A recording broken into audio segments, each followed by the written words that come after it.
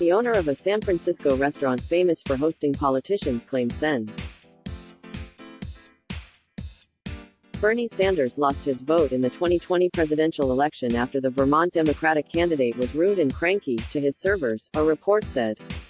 John Constan, who owns the 111-year-old John's Grill, told Politico many Democrats dined at his bistro while the Democratic National Committee was in town for a three-day event over the weekend. Sanders arrived for dinner with about 15 members of his campaign team and was not nice to any of the staff and didn't want to shake hands or have his picture taken, he added.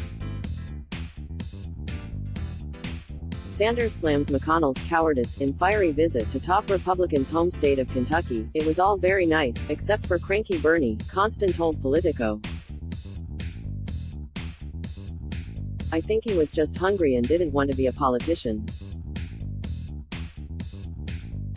He lost my vote. Sanders' campaign did not respond to a request for comment from Fox News. Lee Housekeeper, the media contact for John's Grill, told sfgate.com that it's uncharacteristic for Constan to speak ill of his restaurant patrons. Bernie had to be in a terrible mood, Housekeeper said.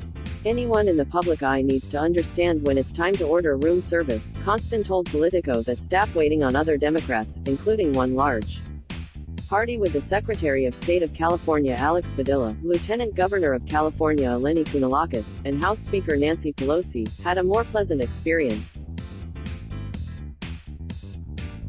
He described Pelosi as pure class. John's Grill opened its doors in 1908 and was famously featured in Dashiell Hammett's 1930 noir film, The Maltese Falcon, sfgate.com reported. The restaurant is popular among politicos and has pictures of politicians who've visited the establishment hanging on its wooden walls.